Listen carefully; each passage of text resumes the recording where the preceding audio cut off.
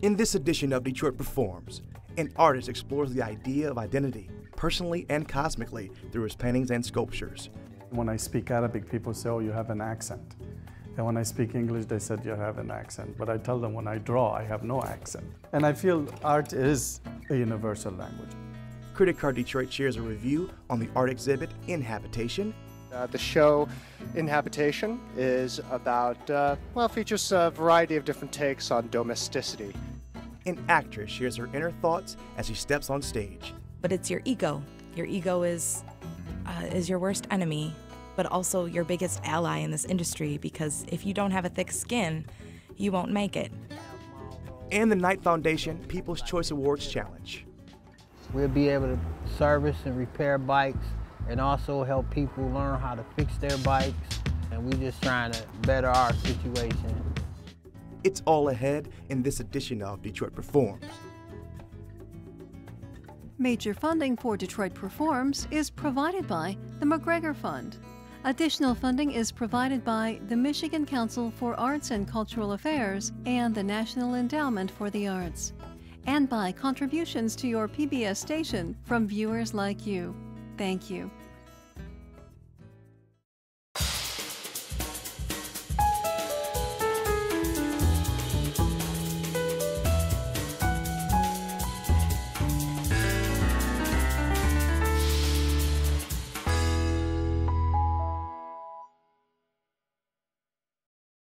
Hello and welcome back to Detroit Performs. I'm your host, DJ Oliver, and I'm going to take you through Detroit's very unique Museum of Contemporary Art, also known as MOCAD. Architect Andrew Zago converted MOCAD from a former auto dealership alongside Woodward in Midtown. Now, the architecture is intentionally raw and unfinished to mimic its surroundings. Now, the front definitely piques my interest as to what's exhibited inside. So while I head inside the museum, you can check out our first artist, whose art embodies what MOCAD stands for. Artist Adnan Charara owns a vast studio in Detroit, where he creates Picasso-like paintings and attention-grabbing sculptures.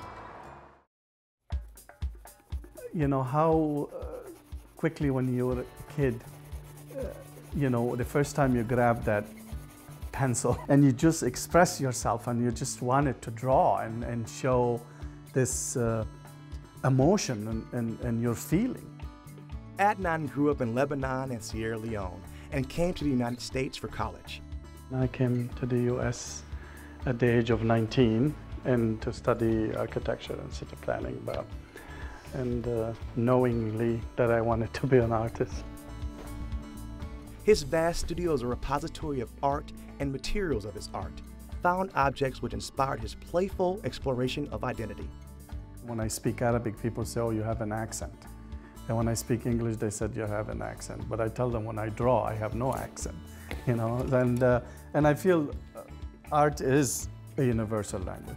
And that's what I try to also draw in my art. Like a guy with a big nose or a square body or something.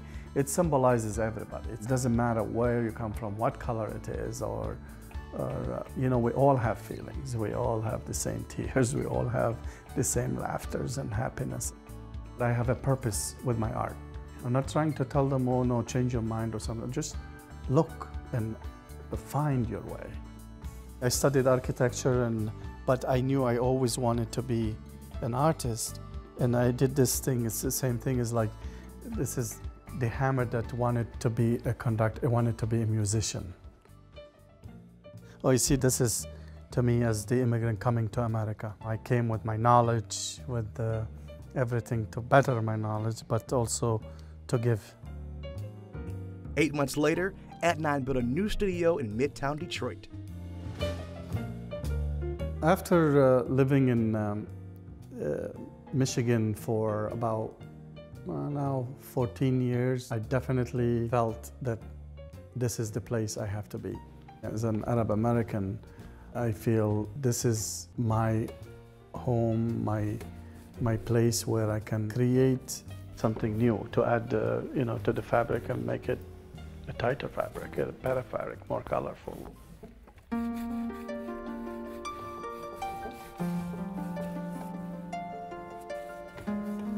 To be an Arab American, I have a base that I can tap into, and it's endlessly to have a great culture and everything, and I can give something good.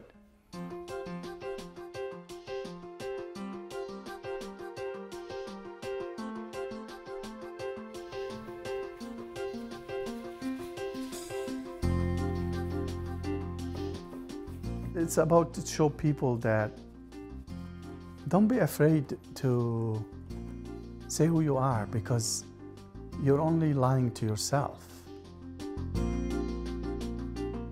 All my life I wanted to be an artist, and I am an artist, and I'll always be an artist, and I want to create a studio where I can interact with others, and also I'm very well connected with Detroit, and I feel with the industrial, with the struggle. Just like my found objects, that the things I create, I felt that people use those tools and they think that they don't have any more use for it because something new is in the market or things like that, and then I give them this whole new rebirth. So, and I felt that's what Detroit is. It's you could be an artist and you can voice your own voice. I just found these recently in an estate sale, and as soon as I picked them up, I could see, like, you know, a man screaming, but that's like at the beginning, both of them, like these two old men that have been tired sitting in a box and waiting for so long for somebody to come and pick them up, and I was so excited to get them. These are the starting point. I mean, this is a world I tried to create. Here, as you can see, the melancholy hammer that I built from found objects.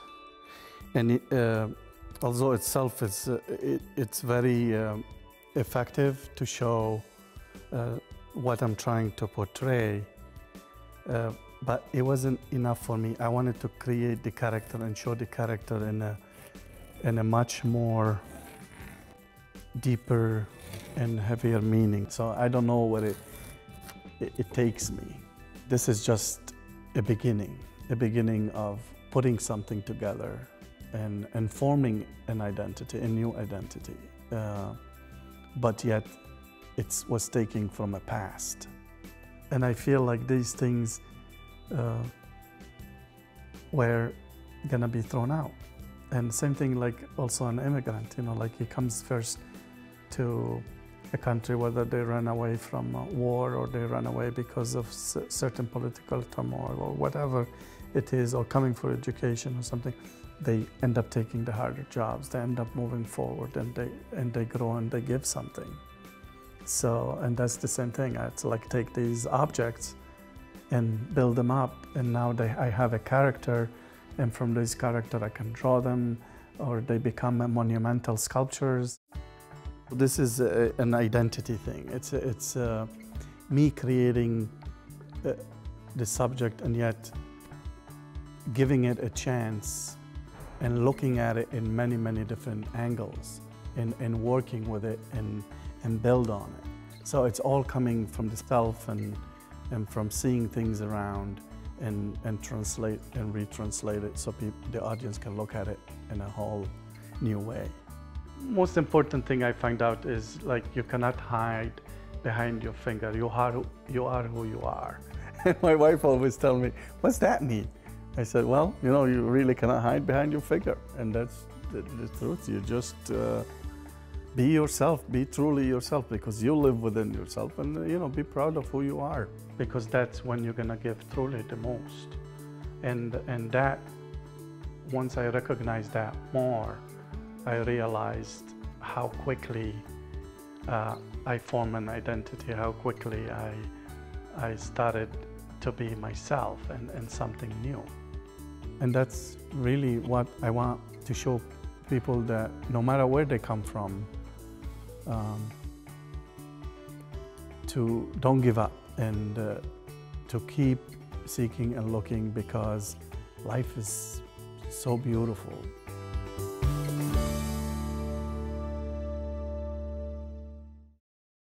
For more information on Adnan Charara and all the artists you'll see featured here today, visit DetroitPerforms.org.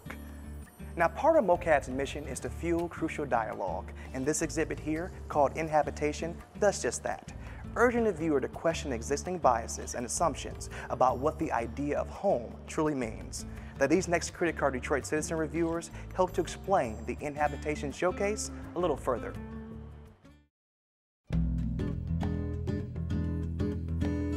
Hi, my name is Greg Tom, and I'm the gallery director at Eastern Michigan University, and I'm also the curator for In Habitation.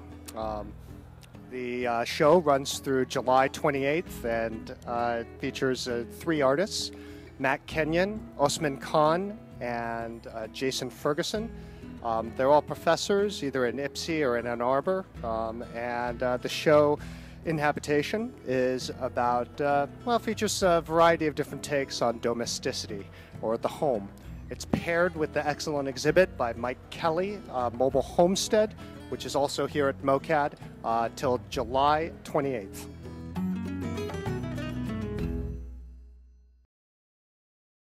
You can view more of Critic-Car Detroit citizen reviews on their Facebook page and YouTube channel, which you can find through DetroitPerforms.org. And joining me now is the Curator of Education for MOCAD, Katie McGowan. How are you, Katie? Great, thanks. All right. Now we want to talk about the In Habitation exhibit. Can you tell us about that? Yeah, In Habitation is an exhibition of local artists, actually, 2 professors from the University of Michigan and 1 from Eastern Michigan, and curated by Gregory Tom, who's a local curator. And it's a show that deals with issues of domesticity and household life. Okay. And it relates to our other spring opening, the Mike Kelly Mobile Homestead. Okay. Now, a lot of our viewers are probably wondering, how does MOCAD differ from the DIA? MOCAD is very different from the DIA. The DIA is a comprehensive museum, and so they collect all different kinds of art. MOCAD, on the other hand, specializes in contemporary art, which is usually art made in the last 30 years. And so we actually are a non-collecting institution, and we're able to operate and respond to trends in contemporary art more easily. All right, so what would you say is MOCAD's mission to the city of Detroit? Our mission is to bring to the people of Detroit contemporary artwork from emerging and established American and international artists. Okay, I like that. What kind of events does MOCAD hold here each year? MOCAD has tons of public programs. We have an extensive music series. We have lectures, artist talks, tours, family days, workshops. We're launching a teen council in the fall, which is a big initiative. We have tons of public programming that operates on a seasonal basis. Now let's talk about some of the ideas you have for the fall coming up with MOCAD. On Friday, September 6th, our fall exhibition opens, which is a really exciting one. The show is called The Past is Present, and it's curated by Jens Hoffman.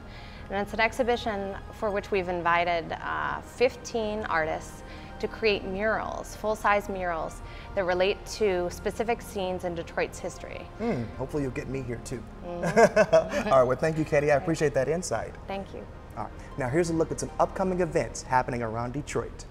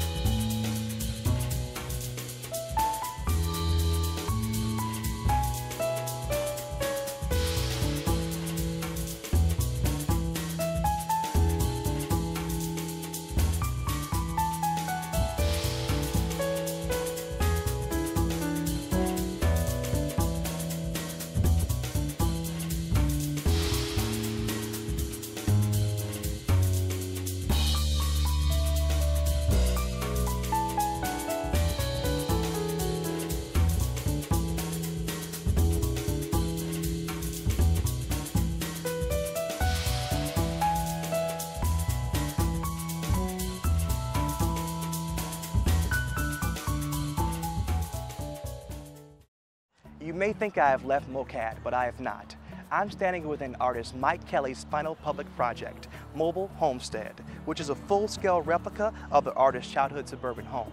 Kelly conceived the project to express his ideas about having to suppress his true desires behind a socially acceptable facade. Our next segment features actress Vanessa Sawson, who is a Michigan native and resident of Ferndale. Now, she has been in more than 10 productions at the Hillberry Theater in Detroit and appeared on many other Metro Detroit stages. Here, she talks about her deepest thoughts and what acting means to her. You can give everything that you have to give, and when you're a kid, they say, just try your best, because that's all you can do is just try your hardest. In this industry, trying your best means nothing. You can try your best and you can feel so great about that, but there is always going to be someone that is better than you. And until you can overcome that with more training or more perspective, you're kind of just, you're stuck being who you are.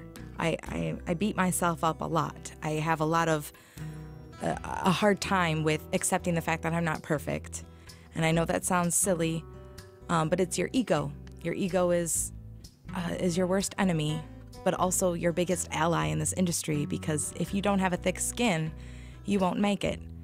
But I also have a fantastic little brother that comes to my house and spends hours and hours with me, memorizing my lines, helping me. He makes me say my lines in my own words, so I know what I'm talking about, which helps. So he's very good at this. I have a boyfriend of 12 years, and he's a wonderful man. I lost my mother when I was 23, and I lost my father when I was 11. So he has been my rock for 12 years. The hardest role I've played was Lois in Dr. Bob and Bill W. And she was a 40-year-old woman married to an alcoholic. But during the production, my uncle passed away, who was unfortunately battled with alcohol and drugs. And his funeral was at 5. So I had enough time to finish my first show, go to his funeral, and watch his children bury their father over a disease that I was performing a play about. I had no problem performing that show. All the emotion was real and it was there. But I knew I had a job to do, and I felt like I wasn't just saying the words for the audience, but for the world and for myself and for my uncle, and it was quite amazing. I felt like I grew a lot after that show, because I went from not knowing anything to knowing so much. After the show is over at the Hillberry, when you're yourselves again and you're walking backstage and everyone's walking through this big long hallway behind the stage, all walking, getting ready to go out that night or what they're gonna do, finish their homework. And it's just a moment for me that is one of my favorite moments every evening of, we're just these people who put on costumes and tell stories. This is what we do. And it's a magical moment. Check out DetroitPerforms.org for more information on Vanessa Sawson and all the artists you'll see featured here today. Now, next up, we have a very special segment, the Knight Foundation's People's Choice Award. Here are the 5 Arts Challenge nominees. Welcome, survivors. You have traveled. Complex Movements Collective represents the idea of the connection between complex science and social movements. We're taking hip-hop performance, this amazing storyline that Invincible has been working on, the sound, the visuals, and essentially creating like an immersive experience.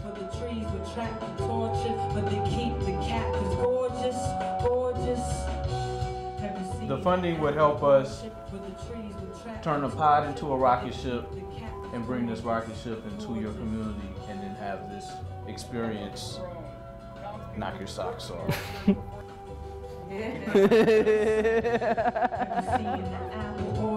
We hope that the participants engage with the piece, and as they experience this journey, that they start to apply its lessons to their everyday lives and to the way that they work for change in their own communities.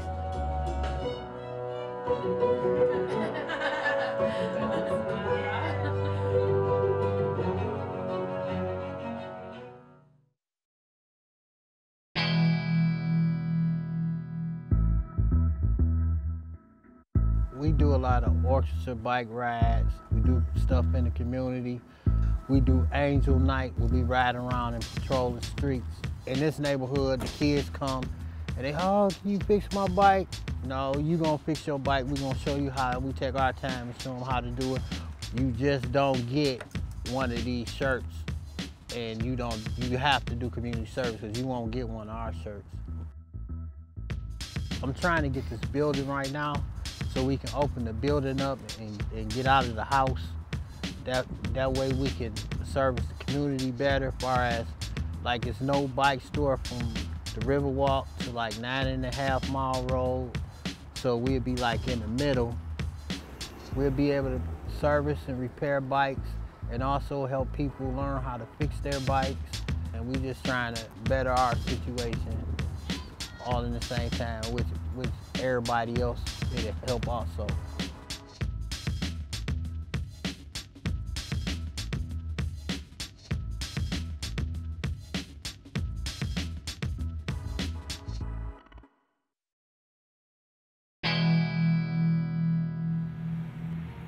Lo and Behold Records and Books is a publishing house and storefront as well. We put out records and books.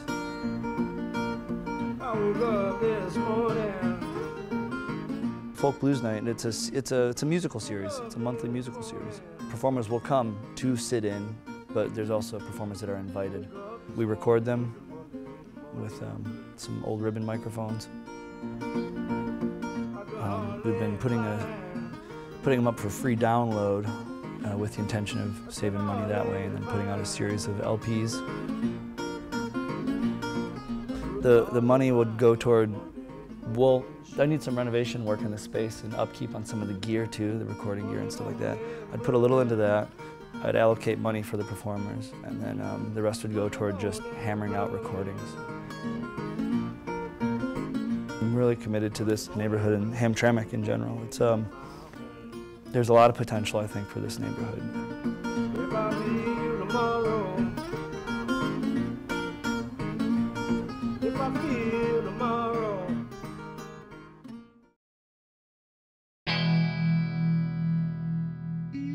Our organization is the Mount Elliott Makerspace, and it's a village workshop for making, tinkering, and learning as a way to strengthen community so that people can have the skills, knowledge, and whatever they need to create happier lives for themselves. Our idea is a hyper-interactive hip-hop Mardi Gras parade. So the idea is to combine forces with a couple other groups around the city that we've wanted to work with for a while. Ralph Taylor of Caribbean Mardi Gras has been doing the parade and festival for some time, and we think combining our work with lights and gadgets and sound could make his outfits and his performance more amazing. And then also bringing in the 5E Gallery and their skill with music and performance and visual arts will also continue to augment and make the event more amazing. I think this project will positively impact the community because it gives us the opportunity to bring 3 diverse, amazing groups together with complementary skills. I really think would generate a lot of optimism and create some positive memories that I hope will continue to be generated year after year as the event continues.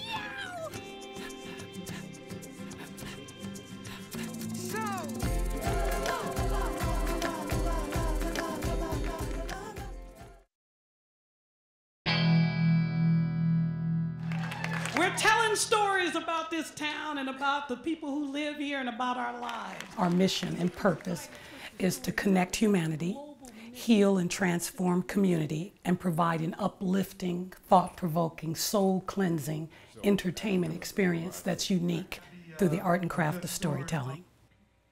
And nobody! What we want is support in expanding this effort in this model. It's already connecting humanity, it's healing and transforming community, and people are coming to these storytelling events, and the vendors are selling their products out, and it's getting a synergy and an energy in Detroit. I want to change the story of blight and tragedy and turn it into these glorious stories. When you see the audience and you see how they rise up and it's a different energy than the statistics, because behind every statistic is a human being and their story. I'm just saying, don't move to Southfield in a little box. Stay in your house in Detroit. Because in 3 years, you're going to ride by your house and go, damn. should have stayed in that. And that wraps it up for this edition of Detroit Performs. For more information on arts and culture, visit DetroitPerforms.org, where you'll find featured videos, blogs, and information on upcoming arts events. Also, be sure to like us on Facebook too. Now, we'd like to thank the Museum of Contemporary Art for letting us explore here today. Don't forget to get out there and discover it for yourself. Until next time, get out there and show them how Detroit performs. I am DJ Oliver. Thanks for watching, guys. Major funding for Detroit Performs is provided by the McGregor Fund.